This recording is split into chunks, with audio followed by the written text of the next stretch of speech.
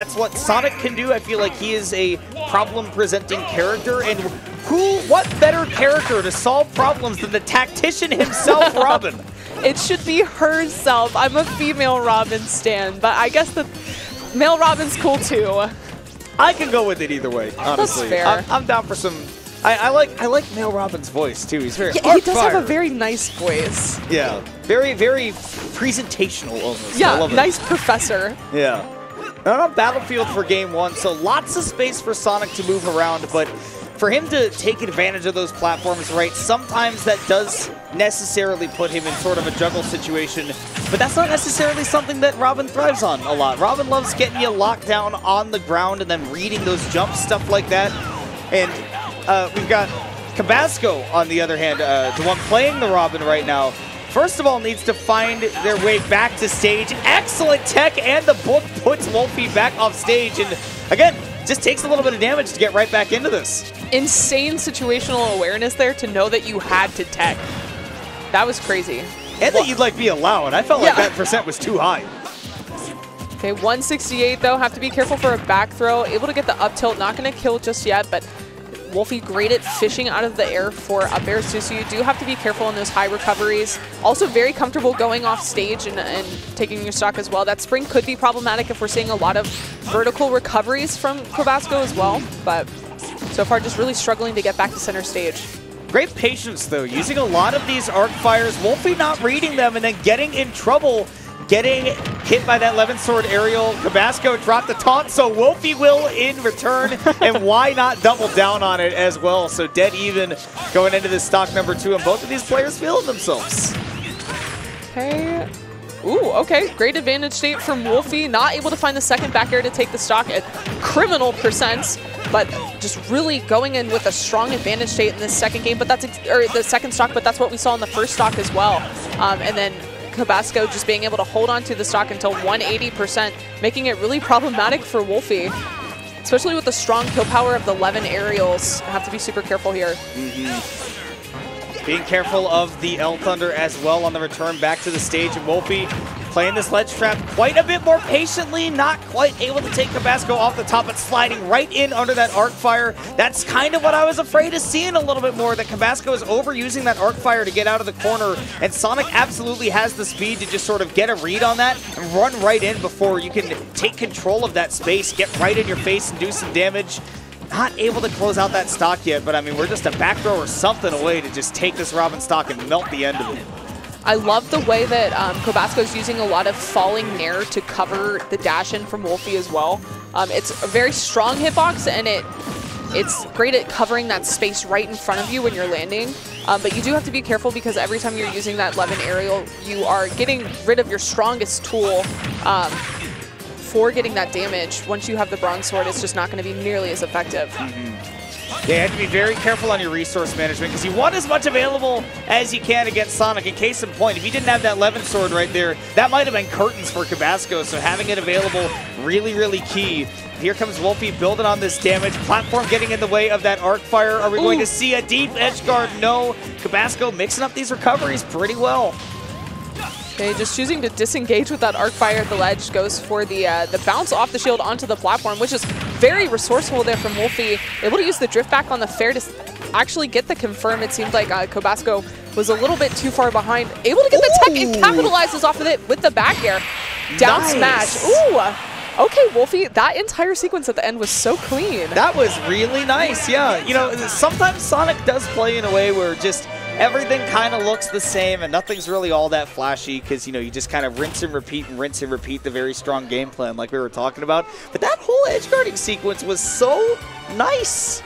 Let's take so nice I want to see it twice. Love that spin shot, the very technical input right there, and then reading that tech, getting the hit back off of it on the rebound, and then just reading that recovery back. So you see, I'm gonna see if I can do a little, can I do minus 3.5 seconds? Can we go back minus another couple 10 frames?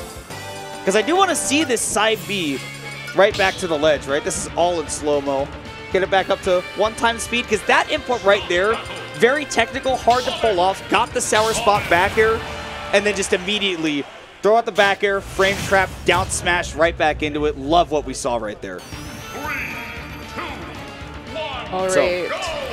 Going to Callus for game 2. I think, like you said, with the problem solver whole ordeal is that like Sonic is the problem because he can just stand there and you have limited resources as Robin, so you can throw out those thunders and the fires to try to force him to interact with you, but if he has the percent lead, like you have to throw those out. If you just stand there, he's just going to stand there. And so it does make it a little bit harder when you have that resource management to take into account. And at moments like this, right, you do have to be comfortable with the game slowing down, all right? You don't have Levin's sword. Maybe some of that magic is dwindling as well, so you just have to be careful. Woulphy does finally get a hard read on that edge guard. Has gone for it pretty much every time that there's been an edge guard situation. Only a matter of time until one of them worked out. Does finally get to play with a big lead. And like you said, Emma, now that resource management game is doubly important. Yes. Woulphy playing extremely aggressive off stage and just so consistent with finding these back airs, whether it be off of an air dodge or reading a jump. Already at 97% on Kobazco's second stock here, able to get that fair again, and this is a scary situation, exactly what we saw. Already used the air dodge, able to get the spring, but makes it back to the ledge here, able to get that up air off to get Woulphy off as well. I'm loving what we're seeing from Woulphy right now. Like, this is the Sonic that everybody imagines we could be seeing, right? Is that like, okay, I get my hit, and now I'm dashing everywhere, every which way across the screen. There's always a hitbox for you to contend with, but you know, sometimes the things do need to slow down. Sometimes the Robin is in a situation where you just don't want to approach him. Kind of where Kobazco's at right now. Got plenty of that magic queued up, but just tossing it away, and Woulphy has no reason to engage with that with this big lead. Only needs another solid hit near the ledge to take out that stock, but Levin coming in clutch once again. It seems like it's really hard to deal with the homing attack, especially at the higher angle, because you have to throw out those hitboxes preemptively to stop that, whether it be like a falling nair or a falling up air, and Woulphy can just choose to bounce off your shield and then get the punish off of it. Gosh. So. I love that from Woulphy, reading the drift forward off of the Angel platform and putting the spring directly under it to burn that invincibility, and just waiting for the landing on him. You thought that you were going to drift into me and get behind me, but I know you don't have the speed like that, Robin, so catch this big combo, 73%. Woulphy is looking kind of unstoppable in this game. Yeah, I don't want to know what Sonic's speed stat would be if he was in Fire Emblem. It'd probably be crazy. The speedrunner's best friend, right? Yeah. I watched that Fire Emblem Awakening speedrun, and it was like, okay, you do a pair up to do a dash, and then you use this skill to do another dash, and then you're right in front of the boss and you kill them. And it was like, wow. So what's the tactic for this stage? And it's like, well, you're not going to believe it, but... Oh! Ha! Nice little upwards punch to catch that landing. Woulphy, I mean, the taunt happened in that game 1, and then he was like, I'm just going to take every stock from here on out. You know, I'm not even really going to think twice about it. I like the Sonic so fast that he was able to get 2 taunts in instead of 1. Yeah. Come on, come on. Rolling around on the ground like a dog. Yeah. Like, what is he doing? He's doing like the he wants belly rubs, right? He's doing like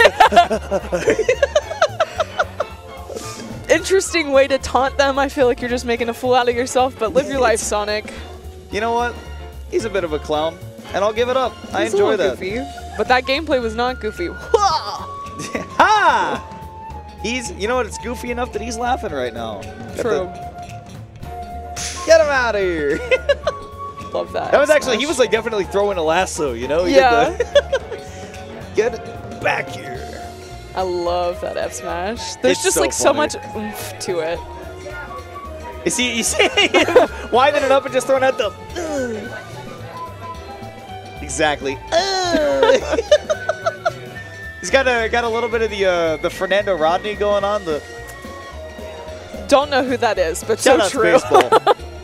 Shout out to baseball. Too bad that Indiana does not have any baseball yet. No Major League Baseball. That. I wish they did.